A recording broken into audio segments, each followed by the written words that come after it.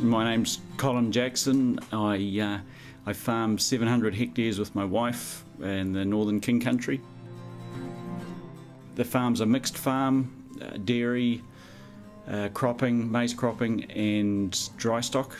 We milk around 850 cows, grow 200 hectares of maize, and of that about 50 hectares we use for ourselves and 150 we sell as maize silage or grain.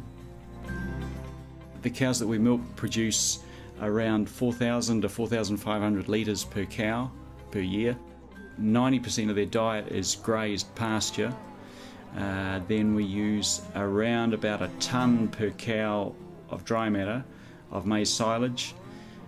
We use a little bit of grazed chicory as a crop, a small amount of palm kernel and a little bit of dried distiller's grain, as well as some grass silage.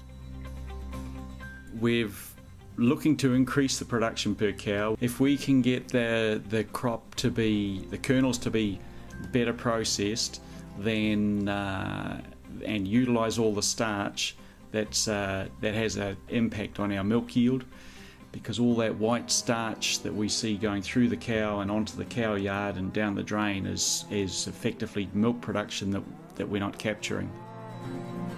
This new kernel processor that John's got in his chopper, we think that it'll improve our feeding efficiency. Good quality maize silage for me is well chopped, but still having some long fibre in it, because we need some long fibre for rumen function. We found that the grain was very well broken.